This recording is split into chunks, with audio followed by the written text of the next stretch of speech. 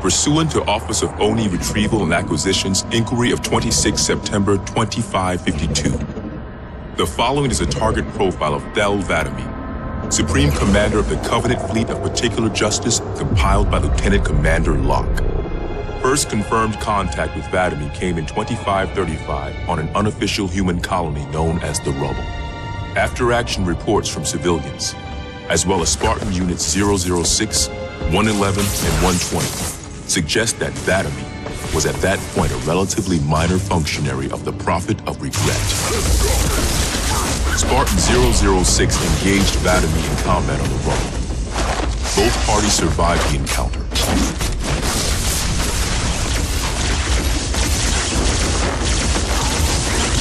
Shortly after 2535, the UNSC first encountered the newly formed Covenant Fleet of Particular Justice, now led by 'Vadami.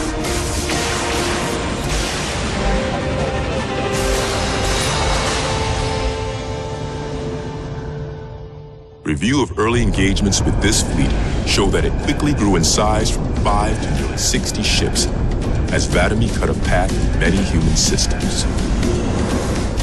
ONI Section 3 made multiple attempts to anticipate or even track 'Vadami's movements at the cost of a number of operatives' lives. 'Vadami eluded all such efforts, and he continued his unpredictable and devastating campaign. 'Vadami also stands out from other Covenant commanders in the frequency in which he takes a personal role in ground assaults.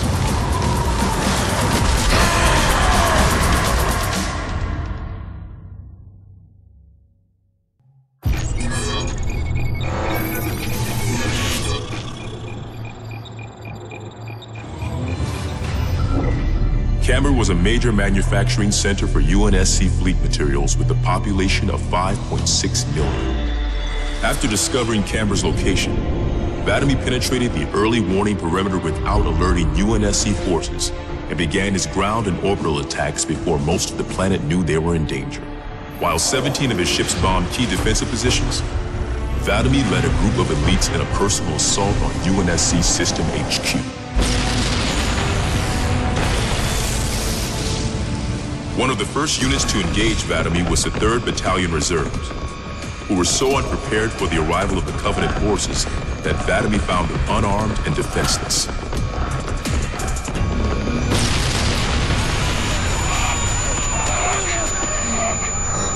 In an unexpected display of what appears to be honor, 'Vadami allowed the 3rd to finish gearing up before engaging them in combat. While we've had multiple reports of a strict system of honor and ritual behavior followed by the elites within the Covenant, this is the first recorded example of such honor being shown to human opponents. But even given the chance to defend themselves, 3rd Battalion losses were complete. 'Vadami continued his campaign across many human systems, culminating in his most devastating blow against the UNSC at Reach.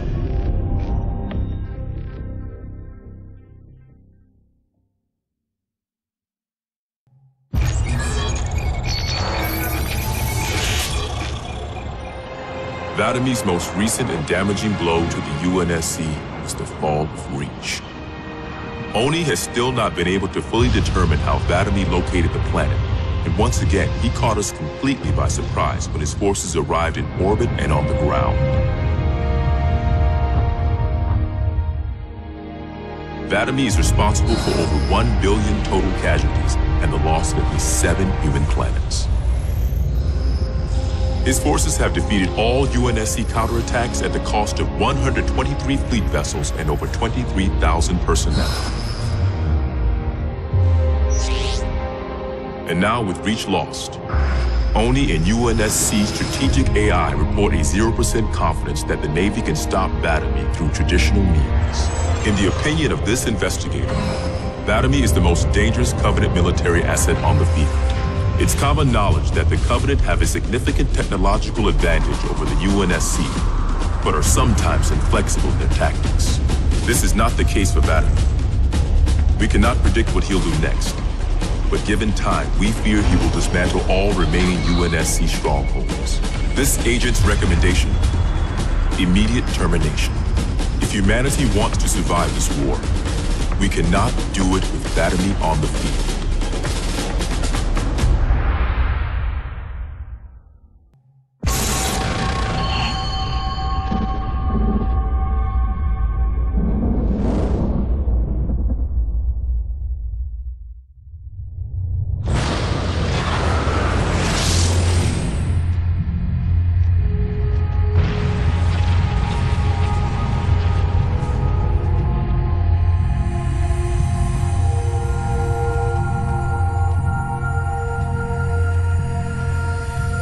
Quite unacceptable.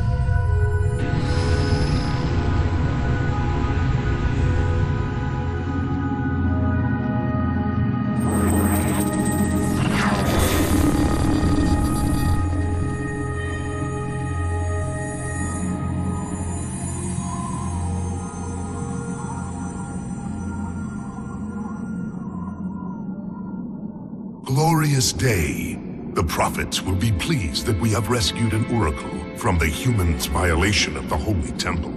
Why do you keep calling it a temple? My installation was a weapon, and one which we needed very, very badly.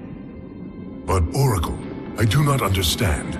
We were told the rings are salvation, a gateway to paradise. Told? By whom? Anyone who told you that is a fool, or quite mad. That installation was a beautiful tool, designed to destroy everything the Flood might feed on. Everything? Oh, quite everything. And if even one Flood spore survived the destruction of my ring... Communications. Shut down all lines to the fleet. We will not notify the prophets of our discovery until I hear everything this Oracle has to say. I will gladly share what I am permitted, but we have little time. What has been unleashed here could destroy everything you have ever known. On that, Oracle, we are in agreement.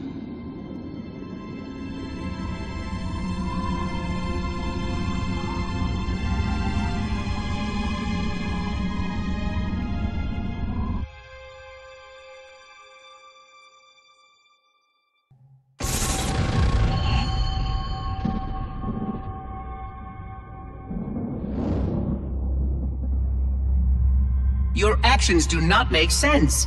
Proper protocol for a Flood outbreak is to establish immediate infection reporting. Communications must be maintained with all local forces in order to track any spread of the parasite. There are no local forces, Oracle. For now, all you have is me. But I tracked multiple ships in orbit, including some remaining human presence. In light of the danger posed by the Flood, surely you can set aside this disagreement with the humans. No! Anything still alive in orbit is our enemy. The humans have very good cause to kill us on sight, and the knowledge you've shared with me casts doubt on the entire purpose of our covenant. If any of our ships remain above us, they are not the help you seek.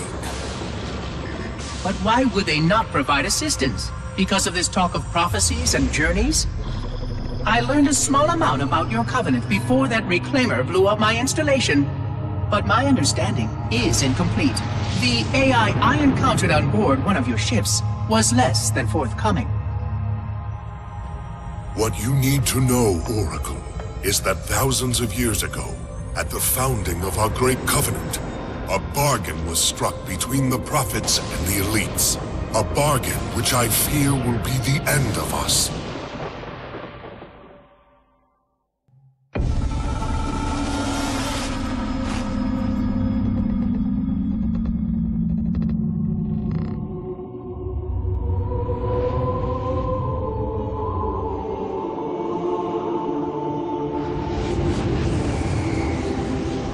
Regarding the history of the Covenant and its glorious founding species, the Sanshayum and Sanghili, the record of punished deeds would not be sufficient without a word on the Arbiter.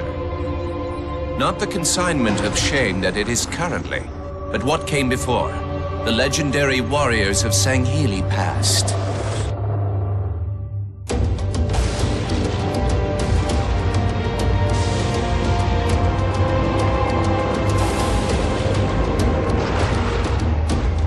Long before the Covenant, the Sanghili ruled their world with pride, and vigilance, surviving the perils of both land and sea.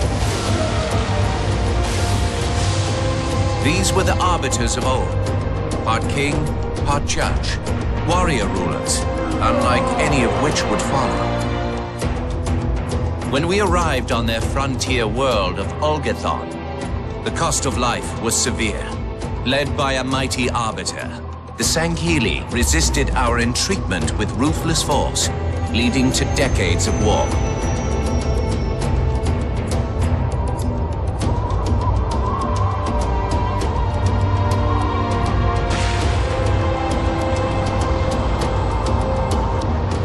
We would eventually triumph, of course. And when we did, we would not ignore the mantle of the Arbiter.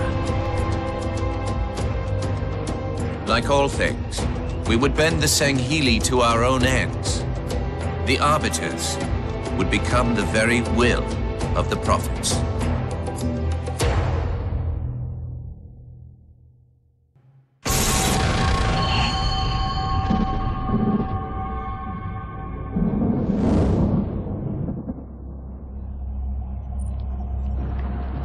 For generations, our holy arrangement put the prophets in charge of religion and technology. The elites led our military forces to convert new species and find relics such as your halo.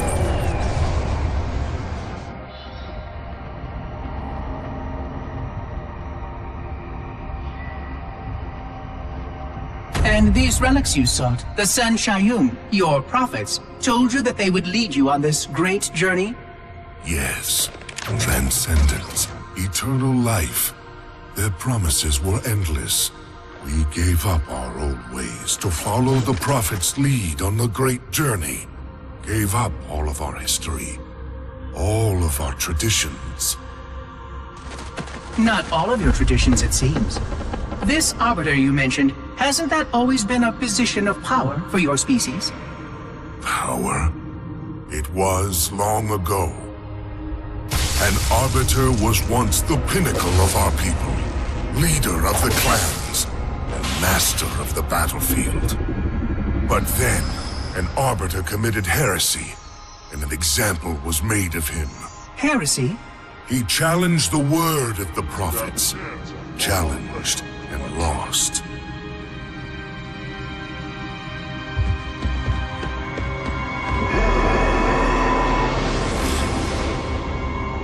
So the title of Arbiter became a badge of shame for our most spectacularly failed warriors. Yes. They were accomplished manipulators. Back before the firing of the array. I see at least that hasn't changed. Manipulators? What? And before? Before when? I will explain later. Right now, I want you to tell me everything you can of these Arbiters.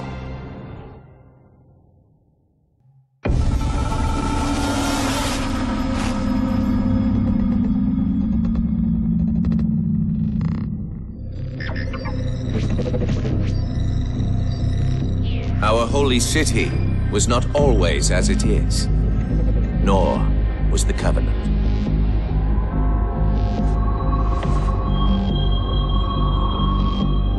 At one time, it was only Sanshayum and Sanghili, but as we grew, and new species were added to our number, radical steps had to be taken. Our first encounter with the Lek Golo was an effort in futility. The blasphemous creatures had devoured a Forerunner orbital, shattering its remains into 1 trillion pieces. What was left became the Rings of Te. As no conventional methods could purge the rings of their infestation, we sent one of our most faithful, an Arbiter. For a full year, this Arbiter ventured across the surface of one of their moons, learning both their strengths and their weaknesses. It was there that we discovered the Lek Golo's secret.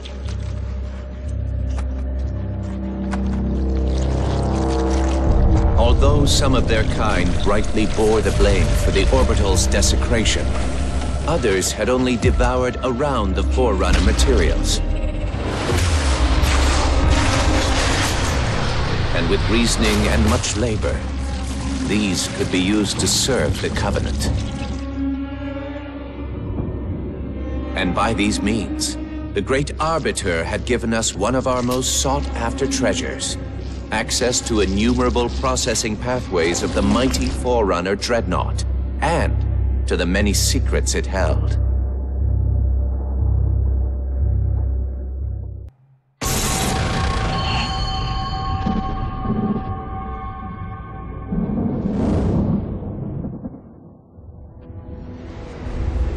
It is most unusual that in all the exploits of these Arbiters, you never mention their role in choosing their missions of redemption. There is no role, Oracle. Once one of our commanders becomes an Arbiter, he belongs to the Hierarchs. These Hierarchs, they are the same High Prophets who control all the holy relics you collect from my time? The same. And they use these relics to build your new weapons and bring you the word of your gods? It has always been so. Interesting. Am I a holy relic? I do not understand. Because I am certainly not a god. I am a tool, as is this mining platform you stand upon, as was the installation that once orbited the planet. The Forerunner's technology is lasting and indeed quite powerful, but I'm quite certain they would have told me if I was infused with some kind of divine power. I suspect some of your prophets may have been quite aware of how much divine inspiration tools such as myself could provide. And you never questioned these proclamations. Even your mightiest warriors, these Arbiters, never questioned? Questioning was what brought shame to the word Arbiter long ago, Oracle. How disappointing. I fear now that there are many questions we should have been asking for a long, long time. I would be more than happy to answer any such questions, but I have a few more for you. Continue your tale of these Arbiters.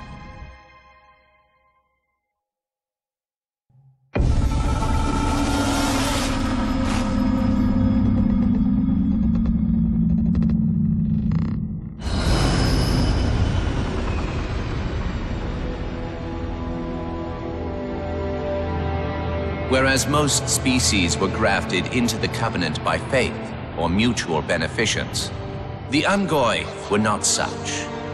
Their kind was brought into the fold by force, and it was by force that they were held captive. Their world had no prayer against our might and majesty, and their peoples were quickly laid low, many of them brought into subjugation.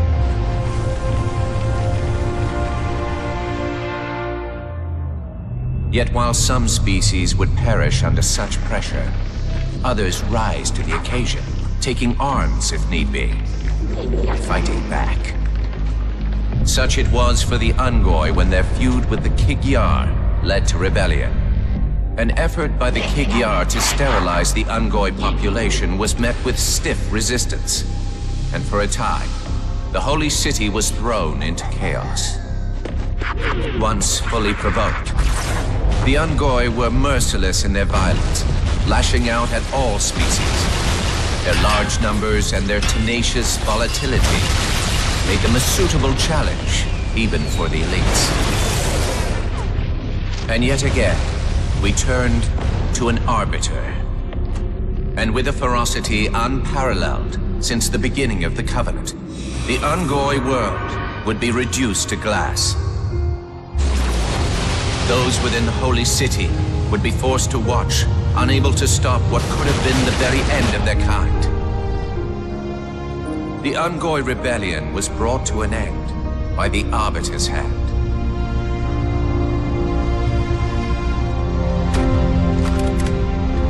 Their world was not completely lost, and those who survived within high charity found some measure of mercy. They had proven their worth in combat, and would now serve alongside the Sangheili in battle.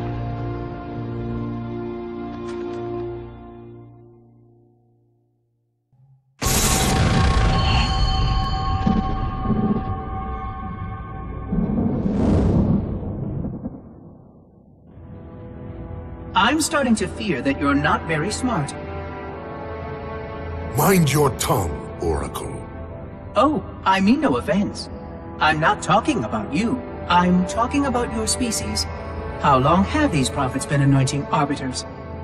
Since the fall of Falchavami, the first disgraced arbiter, roughly 400 years ago.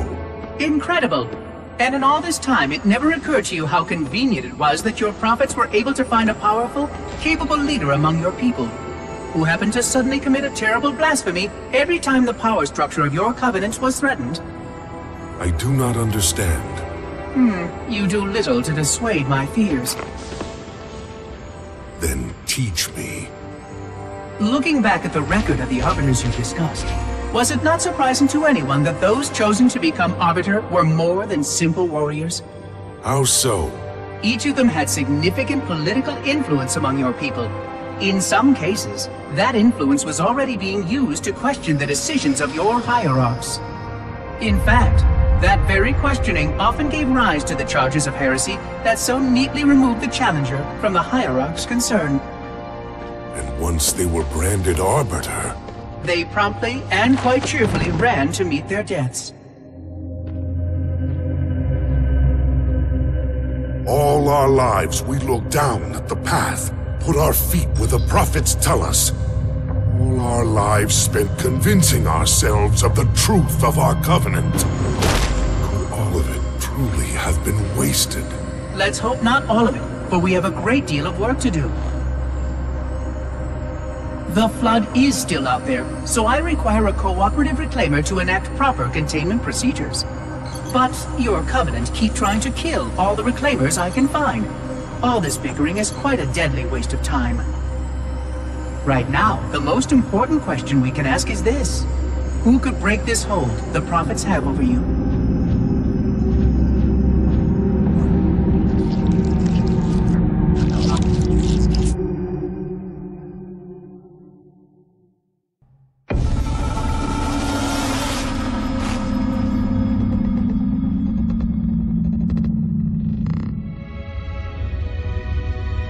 The history of the Arbiter is one of both legend and infamy. Their name has been corrupted by great shame, though the contemporary is perhaps the most confounding of all. Thel 'Vadamee was born of noble blood, the legendary House of Vada. His family's renown demanded great expectations for his military career, and he would meet them all.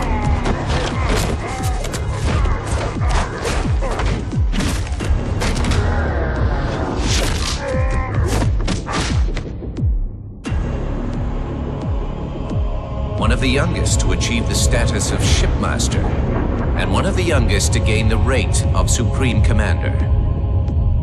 In our campaign against the humans, few have risen to renown as 'Vadamee.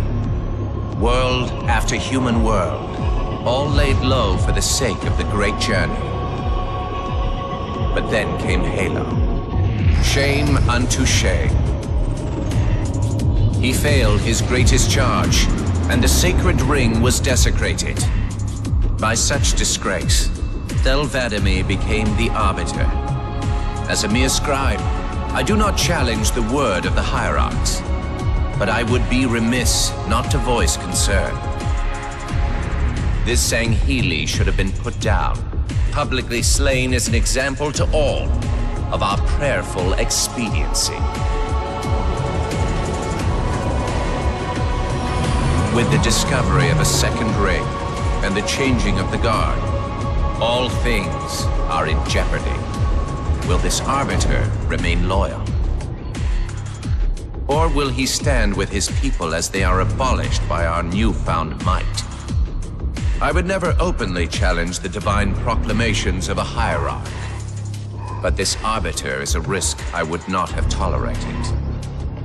And I now fear the days of the Covenant are outnumbered.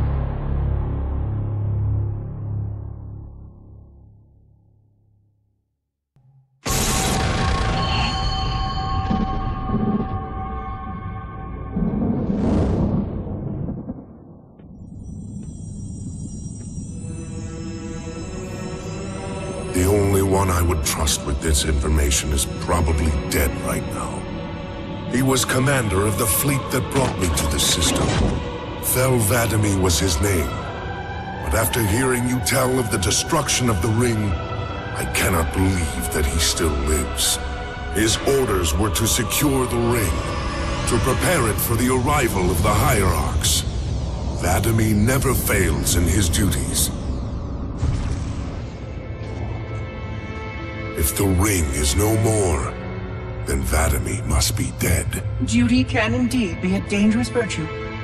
But even if he did live, wouldn't this sense of duty make him quite unlikely to set aside his allegiance to the Prophets? Perhaps not. And he would never betray our people. No, if we were able to just speak to him, explain everything you have told me. But no, these are futile hopes. If he did live, and if he was returned to the High Prophets, they would most certainly punish him for the destruction of the ring. In fact, he would be the exact kind of leader the Hierarchs would make Arbiter. They would need someone to blame for the loss of the ring. His influence within the fleet grew with every one of his victories over the humans. And if he did become Arbiter? Then he would be lost to our cause. Without the knowledge you've shared with me, he would obey the Prophets without question. I doubt he would even respond to his former name. I don't know what it would take to overcome, but as you say, we don't have time to ask such questions, and 'Vadamee is almost certainly dead. If all your hopes rest on him, then I fear for the future of this galaxy. As do I, Oracle. As do I. But I will begin our fight. Make others aware of the lies the Prophets whisper in our ears.